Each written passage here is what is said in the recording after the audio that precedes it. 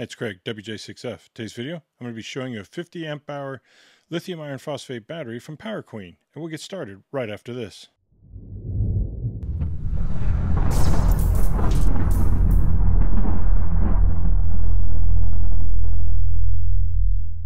Okay, the items come in the box. You obviously get the 12.8 volt 50 amp hour lithium iron phosphate battery, and you get a quick start beginner's guide and the owner's manual inside this pouch. And you get 2 sets of bolts, as well as color-coordinated terminal caps.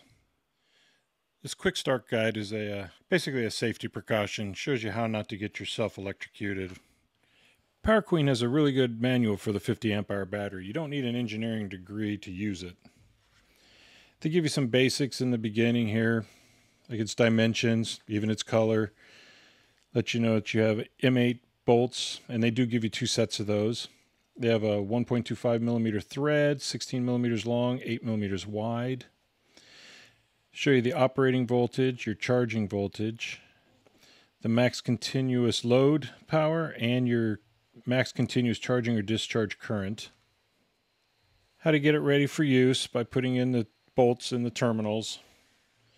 Parameters of the battery.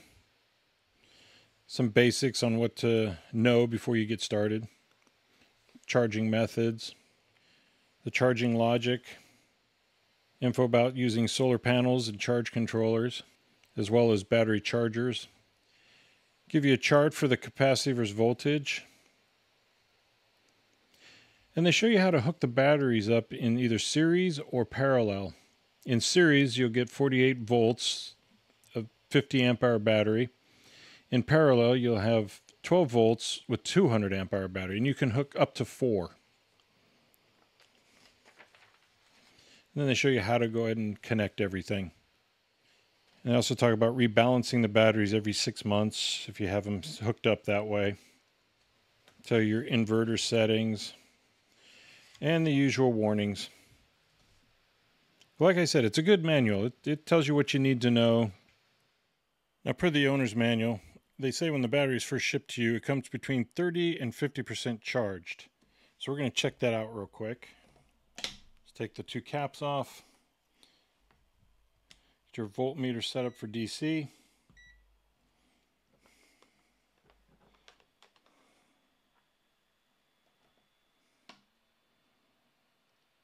And we're at 13.18.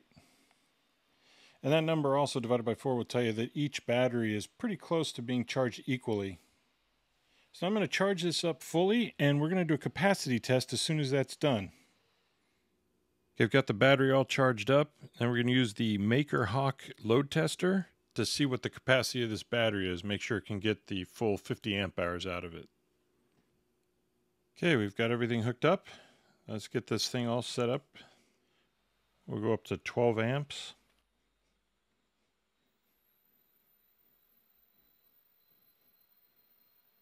There we go.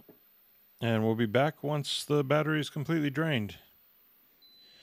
Okay, the capacity test just ended, and it took 5 hours, 4 minutes, and 42 seconds, and we got 51.27 amp hours out of it. So it definitely passed the capacity test there.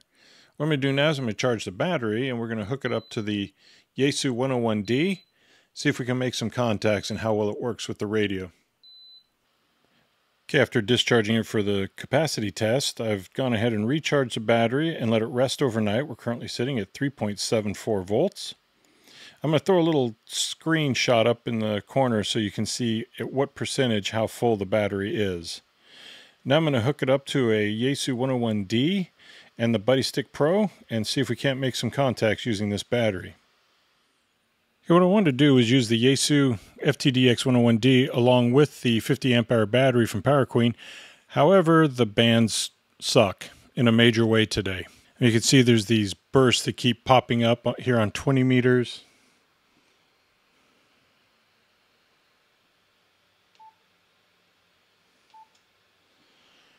.40 meters, we're getting a picket fence that was showing up. I've changed the antenna bands right now so you're not seeing it very well.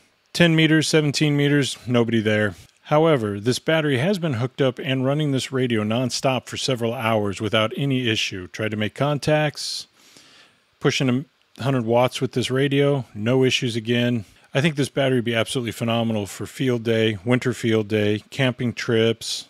I really appreciate you taking the time to watch this video. If you have any comments, questions, or concerns, please leave them in the comments section below.